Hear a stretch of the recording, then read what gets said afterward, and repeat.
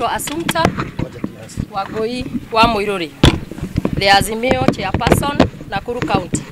Following the occurrences of the past few weeks during our countrywide peaceful demonstrations, we witnessed police brutality of the highest order, where our armless followers were shot at with live bullets, disproportionate use of tear gas, illegal abduction of our leaders, destruction of property of unknown value by hired goons, unconditional jailing and blackmail to our members. This is not what our forefathers shed blood for, and we condemn these heinous acts with the strongest terms possible. We gather here today to stand in solidarity with the families of those who lost their lives by being shot by the police, those nursing gunshot wounds in various facilities, political prisoners, and those who lost their businesses and property during demonstrations. As a coalition, we are committed to the rule of law and call on investigation agencies to fast-track the process and bring the perpetrators to book. Further, we are insistent that the right to peaceably demonstrate and picket is a basic right that must not be denied, delayed, or prejudiced by anybody. We are thankful to all Kenyans who heard to our call and deciding hatutasimama maovu ya kitawala. That is the true Kenyan spirit. Yes. We thank the religious leaders who have been the voice of the reason throughout the process, the human rights organizations, and the international community for warning against the injustice that were visited upon unarmed demonstrators by the state agents. Today, we demand that all our political prisoners to be unconditionally released, and all the gunshot patients being held at Nakuru Teaching and Referral Hospital be allowed to go home without charges with immediate effect. Those who lost their loved ones must find justice, and we will exploit all available avenues, including ICC, to ensure that justice is served. As our party leader, Right Honorable Raila Amolo Odinga said, the Azimio coalition will roll out a reach-out mission to all the victims and accord them the necessary support. We will communicate the next course of action as of when it is available. God bless you for coming. God bless you for standing with Kenya. Leo ilikuwa siku yetu ya kuwakumbuka watu waliokufa, wale walikufa Kenya mzima siku ya Jumatano, na pia wale walikufa hapa na kwetu Nakuru. Hapa tuliwapoteza vijana wawili na tukawa na watu wengi ambao walijeruhiwa na marisasi. Na hiyo ndio siku tuliambiwa na viongozi wetu tukiongozwa na Amolo Raila Odinga, leo kusiwe na maandamano, tuwe na siku ya kulia na kuwakumbuka watu wetu ambao walijeruhiwa na wale walikufa. Tunataka kurudisha asante kwa kanisa la Katoliki, kuanzia mabishop wote, House of Bishops, kwa yale maneno walitoa, msimamo wa kanisa, akasema ya kwamba tabu ya Wakenya itatuliwe. Haitatatuliwa na kupiga watu risasi. Itatuliwa tu kilio cha Wakenya kikisikizwa. Maneno ya maisha kwenda juu, maneno ya electoral justice, na maneno ya demokrasia yetu kuchungwa. na hiyo ndio condition ambazo Azimio imepea serikali. Bado tunaona serikali ikijipiga kifua na kuonyesha kwamba hawataki maongeo. Haiwezekani kuwa makanisa, wananchi, civil society wote ambao wanasema maongeo isiyo ni ya wanasiasa peke yao. Maongeo ihusishwe watu wa Kenya, kwa sababu yale ambao tunauliza inatuhusu sisi yote. Kwa hivi leo sio maneno mengi, ni kuhuzunika kwa vile hii serikali inatumia vio ambavyo wako nazo kuangamiza na kumeimu wananchi ambao waliwachagua kama walichaguliwa. Tungetaka wasikie huruma, wasiturudishe nyuma miaka ya kiimla. Miaka ya kiimla tulikuwa nayo first government, second government, lakini kutoka wakati 2010 wananchi wa Kenya wakasema no more.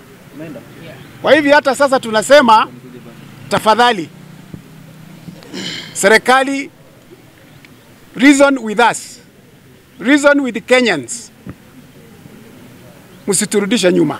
Siku ya leo ni siku ya huzuniko kubwa sana kwa sisi wa Kenya wote, kwa sababu ya yale ambayo yametupata wakati tumekuwa tukifanya maandamano ambayo si kuvunja sheria, maandamano ambayo imeruhusiwa na katiba, na si maandamano ya madharau, ni maandamano tukijaribu kuitana tusikizwe, kwa sababu ya yale yote yanatuangamiza na yanatudhulumu wakati huu. Ndugu zetu, tumefanya maandamano nayo serikali ikaonyesha ina nguvu kuliko waandamanaji. Baada ya kuuliza waandamanaji wanaandamana kwa nini, ndio waambiwa kilio chetu ni hiki. Waliona njia nzuri ni kukutana na waandamanaji kwa njia ya kifua, kwa njia ya kuua, kwa njia ya kupiga, kwa njia ya kuharibu mali ya watu. Wakatuonyesha kama hatuna serikali ambao inawafikiria wananchi. Na swali langu kwanza mimi, na minajua ni swali ambalo liko katika fikira wa Kenya wengi. Kweli serikali ya Kenya Kwanza ilichaguliwa na wananchi? Na kama ilichaguliwa na wananchi, kwa hakika ni serikali gani ambao inaundwa na wananchi, inachaguliwa na wananchi na haina huruma na wananchi? Ni serikali gani hiyo? Hii inaonyesha waziwazi ya kwamba serikali ya Kenya Kwanza hamkuchaguliwa na wananchi wa Kenya. Kama hamuna huruma na hawa, munasikia kilio chao kila pahali. Mambo ya maisha yamepanda, chakula kinakosa, unga ambao munajua ndio chakula chetu wa Kenya munapandisha bei, na zaidi ya hayo munatengeza sheria ya kodi, kututoza kodi zaidi, baadaye amue na huruma ya kwamba watu wanalia kwa sababu ya gharama ya maisha, munaongezea gharama katika maisha yao. Ndugu zetu, tunawachukua kama yule mfalme kijana wa Solomon. Na mimi nataka hii jambo lifikie viongozi wa Kenya Kwanza. Mumechukua kama sisi kama wale kijana wa Solomon aliyeulizwa na wazee asikie ya wazee, akakataa, akawajibu, nitawaongoza na kifua na nguvu yangu, nitawachapa na kiboko kilicho the scorpion whip, I don't know what you call it in Swahili. Hayo mambo ndio tunaonyeshwa sasa na Kenya Kwanza. Nataka kusema ya kwamba tuna maswali mengi. Watu wamepigwa risasi, hao watu wamekufa ni risasi. Kenya Kwanza, kama ninyi ndio serikali ya Wakenya, kuwalinda Wakenya, mumeshika mtu hata mmoja aliyemuua mtu. Aidha akampiga risasi au vile alivyokufa, hatujasikia mtu hata mmoja ambaye ameshikwa kwa sababu ya watu kufa. Kile tunachoona ni vijana hawa wadogo, kwa sababu ya wana kilio kikubwa, wamesoma, hawana kazi, wamesoma, wazazi wao wanaangamizwa na kodi, wamesoma, hawana matumaini. Hawa vijana mkiwapata, badala ya kuwasaidia ni kuwapiga risasi. Mimi ni mzazi na mimi ni mzee, na mimi nashindwa na ninaona wazazi ambao wamepoteza watoto wao, wale ambao wamepoteza bwana zao, wale wote haya mambo wameyapata bila mtu kujali. Nataka kusema hivi kwa Kenya Kwanza, hatuna maswali mengi. Mtuambia mnatafuta mabunduki, mnatafuta nini? Tunajua vile mkitaka kujua ni nani alipiga, ni risasi gani ilipiga, mna uwezo wa kujua ni bunduki gani ilipiga. Msiende mkatutafutia bunduki, muje mzipande, mseme ni hizi, mkiwapotosha Wakenya. Wakenya wamesoma siku hizi, Wakenya wameendelea sana, na hakuna njia yoyote mtawapotosha.